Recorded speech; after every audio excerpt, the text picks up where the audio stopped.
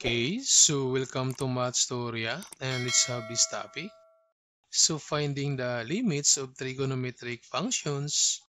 Then we have this given, so the limit of sine 3x over 5x as x approaches to 0.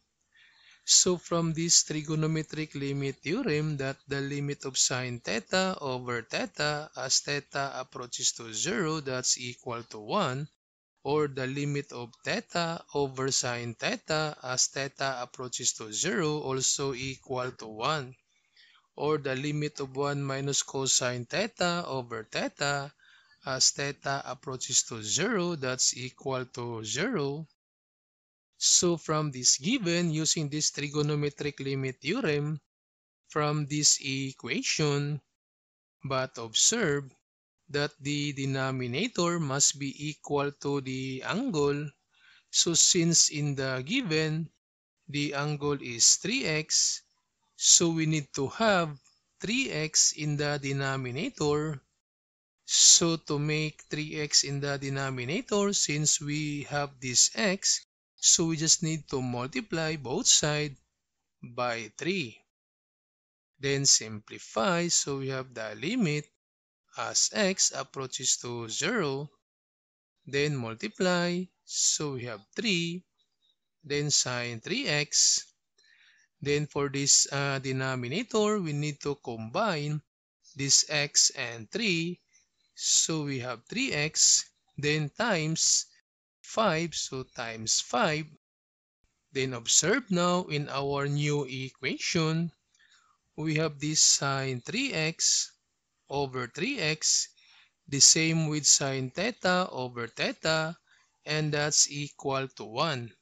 So therefore, the limit as x approaches to 0, so we have this 3 over 5, then times this sine 3x over 3x is equal to 1. So to find now the final answer, since no more variables in the given, so therefore the limit is 3 over 5.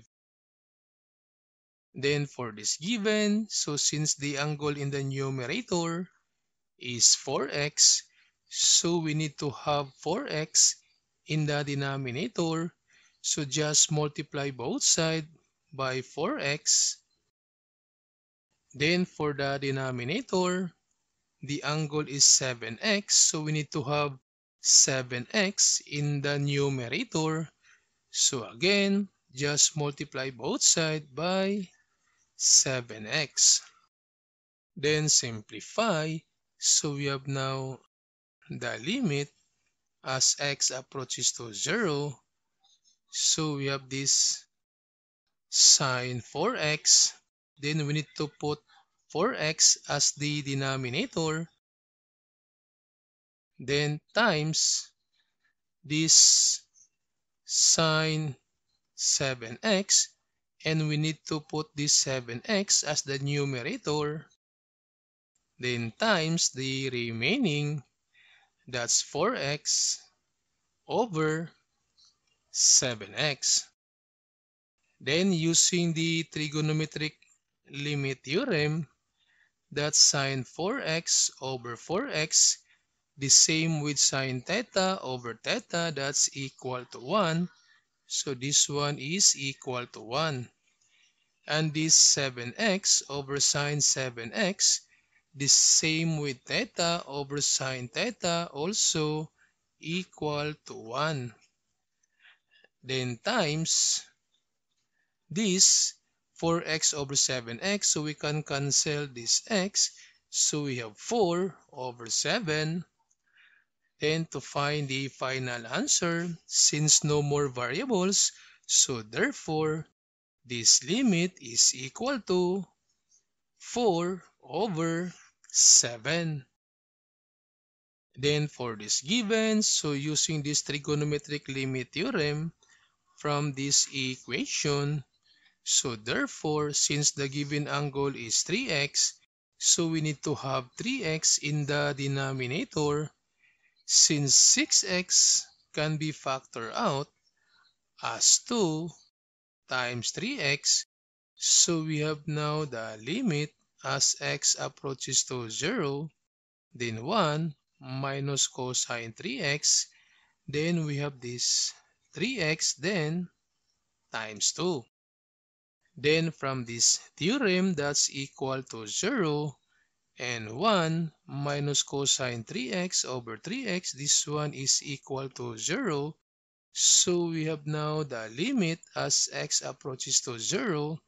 So that's 0 times 1 over 2. So therefore, the limit is equal to 0 times 1 half, that's 0. Then for this given, so again, since the given angle in the numerator is 5x, so we need to multiply both sides by 5x. And for the denominator, since the given angle is 2x, so we need to multiply both sides by 2x. Then simplify, so the limit of x approaches to 0. So we have 1 minus cosine 5x. Then we need to put this 5x as the denominator. Then times this sine 2x and put this 2x as the numerator. Then times the remaining, that 5x over 2x. Then using this theorem, so this one is equal to 0. This 2x over sine 2x, that's equal to 1. So we have now the limit as x approaches to 0. So this one is 0. That's 1. Then times, cancel x. So this one is 5 over 2. Then since 0 times 1, that's 0. And 0 times 5 over 2, that's 0. So the limit is equal to 0.